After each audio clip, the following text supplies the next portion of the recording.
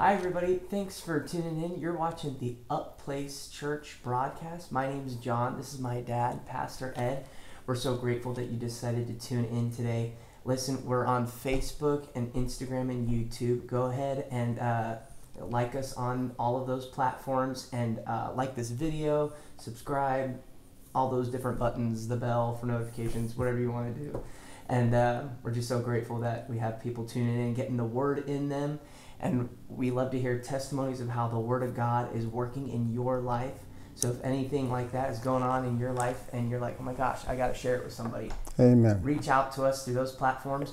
Or you can call us at our office number. It's 760-877-0680.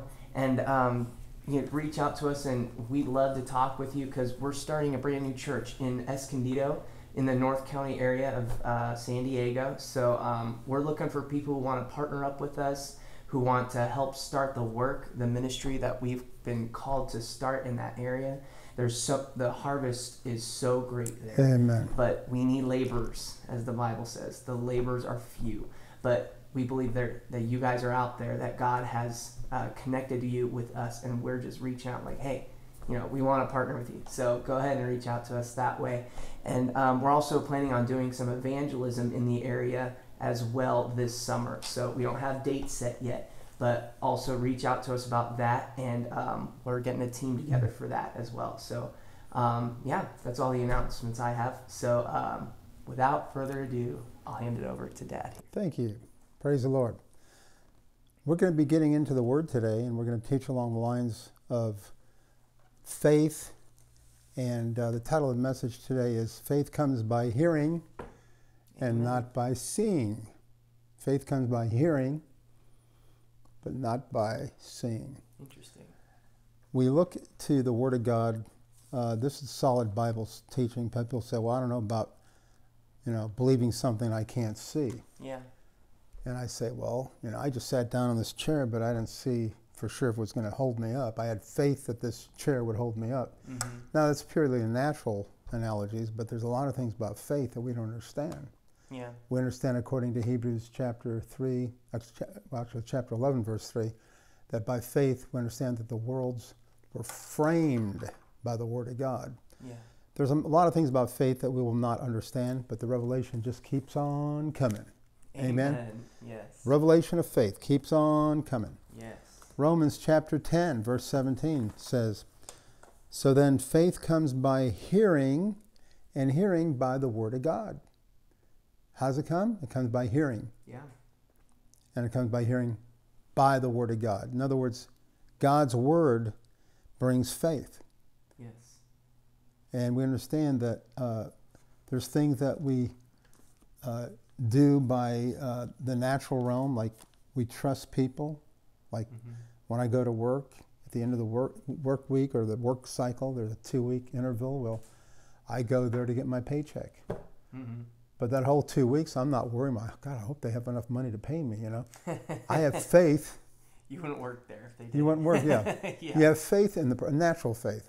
Yeah. How much more should we have faith that God's going to reward us if we Amen. diligently seek Him?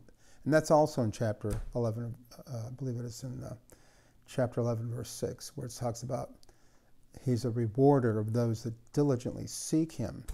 That's a definition of faith. Yeah. The word rewarder, if you look at it in the pure Greek, the Greek actually it means to pay wages. So he's a rewarder, or He's one that pays wages to those that diligently seek Him. Yeah. So if you're doing something for God, Jesus said like this in Mark 10:29, no man has left houses, lands, father, mother, brother, sister, etc., that shall not receive 100-fold in this life. Amen. Amen. And to come eternal life. With persecutions, we don't want to read the persecution, but I'm the type of guy, I read everything in the Bible. Indeed. I don't leave the persecutions out. So I'm not in dismay, why am I getting persecuted? Because it's the Bible. Yeah. Amen. But it says if you preach the gospel, if you're doing anything for the gospel, last week we talked about 1 Corinthians 15:58, about how it talks about the previous verse about, now thanks be to God which gives us the victory through our Lord Jesus Christ. And he says, brethren, be steadfast, immovable, always abounding in the work of the Lord, knowing that your work is not in vain. Yeah. Well, he's going to make sure that you're taken care of. Amen. It's not in vain. Yes. You might be an usher at a church. You might be a singer. You might be taking care of people in the children's. You might be a nursery worker changing diapers. Mm-hmm. It's not in vain. God will reward you. Amen. Amen. That's part of faith, actually. I didn't want to go this way, but it looks like the Holy Spirit's having me go this way because there's people out there listening to this thinking, well, what's the use? Yeah.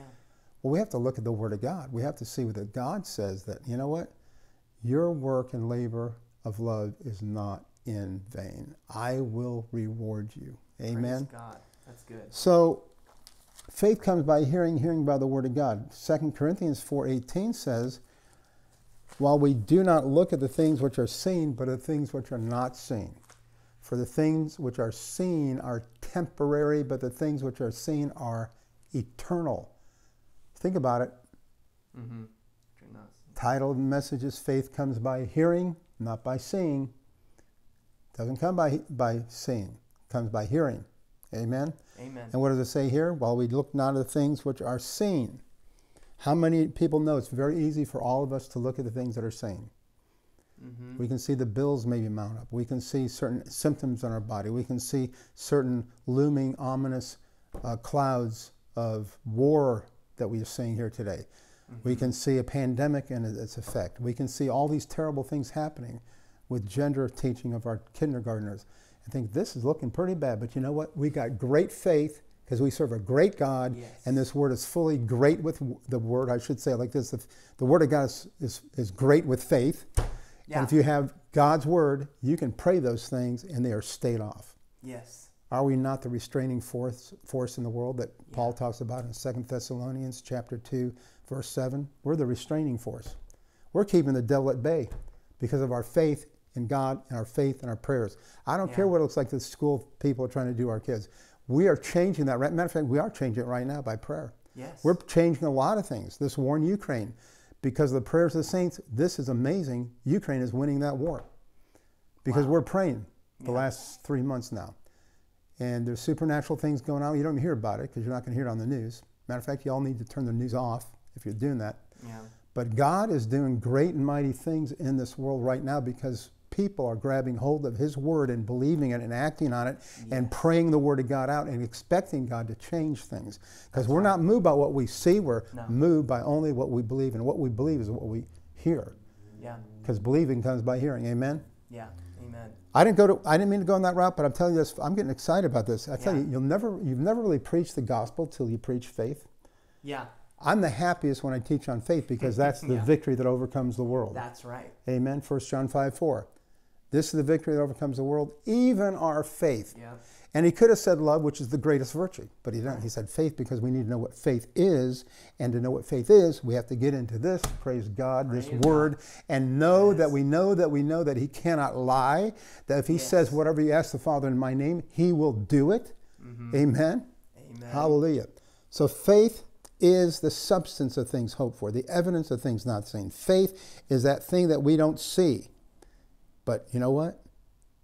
By the eye of faith, you can see it. Yeah. Mark 11:13, if you read there, Jesus coming out, and He's walking, and He's very hungry. Ever been very hungry? Mm-hmm. People think Jesus floated around on some cloud. Jesus was never hungry. No, He was a human being. He had a heart, He had lungs, He had kidneys, He had digestive tract. You know, He had a pancreas, He had a brain, He had a heart. Mm-hmm. What else? All the organs. Skin. He was flesh and blood. Amen. Yeah. And He got hungry. And it says here that when He came to Bethany, He was hungry. And seeing from afar a fig tree having leaves, He went to see if perhaps He would find something on it. When He came to it, found nothing but leaves, for it was not the season of figs. So in response, Jesus said it. Now think about it. This fig tree is talking to Jesus. Yeah. I'm not giving you any fruit. I'm not giving you any food to eat. But Jesus notice says He responds to it. And He said, let no one eat fruit from you ever again. And His disciples heard it. Now they started going to Jerusalem. And He, by righteous indignation, kicked out all the people that were making His house of prayer, a den of thieves. But then they come back, and it says they went out of the city, and now in the morning as they passed by, verse 20, they saw the fig tree dried up from the roots. And Peter, remembering, said, "Look, Rabbi, the fig tree which you cursed has withered away." Jesus said to him, "Have faith in God." Notice it was withered away at the roots. Think about it. When you look at a tree, you're not admiring the roots. You don't even see the roots. I'm looking right out our window here. We got a beautiful tree here with beautiful purple flowers on it, the branches, the leaves. But I'm not going and say, "Wow, those are beautiful roots." No, I can't see the roots. The roots are underground. Roots are the same as the unseen realm. Faith is that part of our being that delves into and brings forth answers from seemingly impossible situations. Yeah. The roots that Jesus saw the next day were dried up. And then they see the roots. And I can like this. I know in children's church they used to have object lessons a lot, you know. Yeah.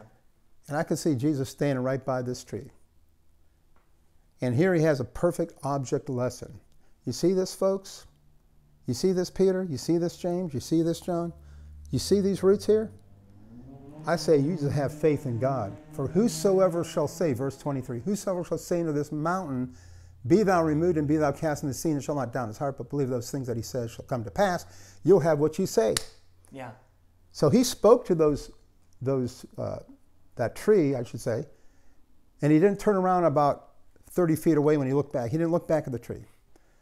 He wasn't looking at the leaves. He wasn't looking at anything, drying up.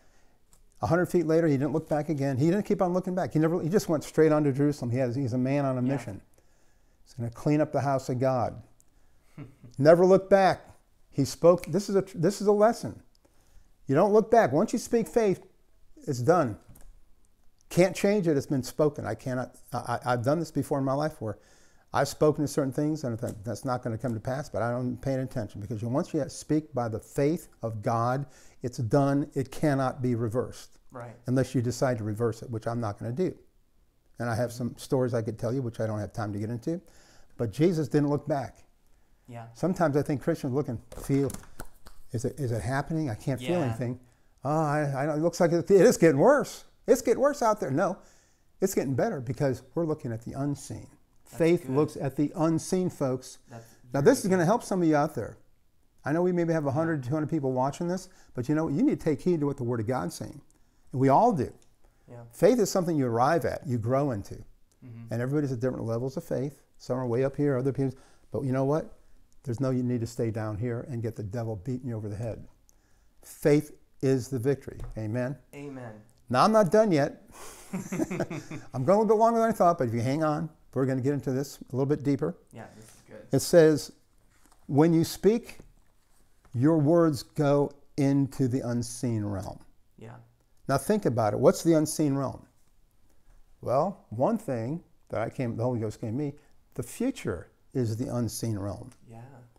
So when you speak in faith and you're believing God, like we're believing God for this ministry that we have, there's no fruit maybe we can see much at all.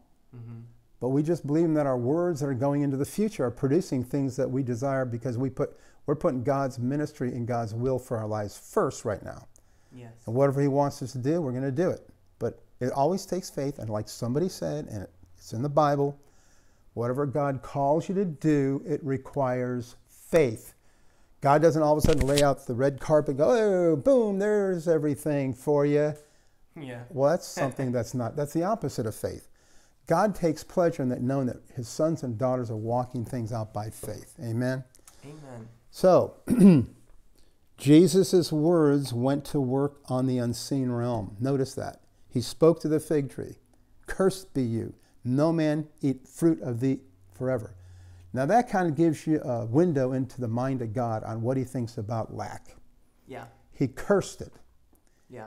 And some people, I went to a denomination that kind of like deified poverty. Yeah. Or like it was a virtue to be poor. But those people weren't even poor. The people that were ministering, they weren't poor. They had nice cars. Something's not right here. And you know, when you listen to Jesus and get something from Jesus, you say, hey, he is talking to lack and he cursed it. That's the worst thing you can do to something, because lack is of the devil. If you don't believe me, read the last book of the Bible. We're talking opulent, extravagant riches that are beyond the imagination. Yeah. That's where we're headed, folks. We started in paradise, we're ending up in paradise. Adam lost paradise, Jesus gained paradise. Yeah. This is the victory. Amen. This is the way to go. Yeah. When Jesus curses lack, guess what you and me are supposed to do? What does Ephesians 5:1 say? Be imitators of God as dear children. We curse lack. I curse lack in people's, you're listening, I'm cursing lack in your life in the name of Jesus. Yeah. Lack is being cursed in the name of Jesus. I feel impressed to say that. And it says in Isaiah 55:11, right before it says that in 55:11, a couple of verses before that, it says, my ways are not your ways. My thoughts are not your thoughts. Yeah. Amen. You remember that scripture? That's a good one. And that's one of the best faith scriptures in the Bible. And I'll just go ahead and read it. I don't want to misquote it, but it says right here, my thoughts are not your thoughts, verse 8, my ways are not your ways. Now think about it. His thoughts are higher than our thoughts. His ways are greater than our ways. In verse 11, well, I'll read the verse 10. For as the rain comes down, the snow from heaven does not return there, but water the earth and make it bring forth and bud, that it may give seed to the sower and bread to the eater, so shall my word be that goes forth from my mouth. It shall not return to me void, but accomplish what I please and prosper in the thing for which I sent it. Sent what? Sent what? What did you send? My words, he's saying. I'm sending my words. Yeah. You know, Jesus sent his words to the root system of that tree and it died because that's where the source of life was. Yeah. You know, the source of the devil's lies is in his symptoms, in his delusional pictures he tries to show us in our minds. Mm-hmm. Did you know that 99.9999% of the things you worry about never come to pass? But the devil will attack your mind. It's a pandemic, folks, that people are getting attacked in their minds like never before the last 10, 15 years. It's an assault of the devil, but that does not mean that the Word of God is not true. It means the same today, yesterday, and forever. If we have authority over the devil when things are going smooth sailing, we have authority over the devil right now when he attacks us. Yeah. Matter of fact, that's when you need to use it the most. And I tell you this, I'm not kowtowing to the devil and his idiotic thoughts of failure. I'm saying, like Jesus said, no, we prosper in everything we set our hand to. Yes. We're going to have what we say because God says that you're going to take over, and he said to occupy till I come. There's something to do before the return of Jesus, and that's to occupy. Occupy means to occupy. Yeah. That means we're going to be involved in this place right now, and we need to get up and start doing some occupying. Amen? Amen. And we're not going to occupy in the natural mind or in the way we do things in a very charismatic way. No, it's going to be by the Holy Ghost and by the Spirit of God and by the Spirit of your faith and my faith. Amen? Amen. So these thoughts are the higher thoughts of God's. Yes. These are the thoughts that what we get from the Word of God when we hear the Word of God. And when the Word of God comes, faith gets thrown into your heart. It's infused in your heart. Yes. God's Word is full of faith. And it brings you up out of this sullen, depressing, hopeless feeling to where it brings life and vision and expectation and hopefulness for the rest of your life. Hallelujah. But you got to get in the Word.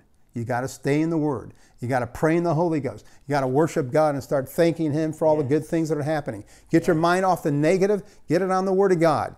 The negative is of the devil. The positive and the faith things are of God. That's where we need to stay, and that's where I'm going. That's where my son's going. That's where my wife's going. That's where my daughter's going. That's where my son-in-law is going. That's where my granddaughter's going. That's where we're going, and we can all go together and live in victory because we are the church. Yes. And Jesus said in Matthew 16 that the gates of hell shall not prevail against us. Amen. I don't know about you, but I'm preaching myself happy. Yeah. I feel like I'm preaching to 1,000 people right now. Yeah. But I tell you what. We have the victory in the name of Jesus. Hallelujah. Amen. Praise God. And we're going over, not under. I don't care what the devil says, we're going over. Ha ha ha. Matter of fact, every time he reminds you of your past, why don't you just turn the tables on Mr. Slewfoot and say, no, wait, from what I remember, your future is a lot worse than anything I've done in my past. Your future is forever sealed and doomed. Yeah. You know what? He won't stick around very long. He'll scurry out the back door. Amen? Amen. So what are you going to do? We're going to hang into the Word of God. We're going to let the Word of God come out of our mouth night and day. Yes. Speak the Word of God night and day. Meditate in the Word night and day like Joshua 1:8 talks about. We're going to have the victory when we apply the faith principles. Amen? Come on. Glory be to Praise God. God. I can't shut off right now. I'm mouth full. I'm too excited to shut off. Amen? But this is what we're going to do. And we're going to reach people for Jesus. Amen? Amen. Hallelujah. Praise God. Oh, Well, I'm done. That's I better stop. I better stop. Amen. Hallelujah. Hallelujah. Yes, preach me happy. Ah, Praise hallelujah. God. Oh, that's so good. Good. Praise God. Faith is the victory that overcomes the world. Amen. Yes. Hallelujah. Amen. Well, tune in next week for an uplifting, faith-filled message Amen. from the Word of God. We're so glad you tuned in Amen. this week. And we bless you guys. And yeah, oh my gosh. You guys be blessed. Amen. God bless you. We'll see you next go.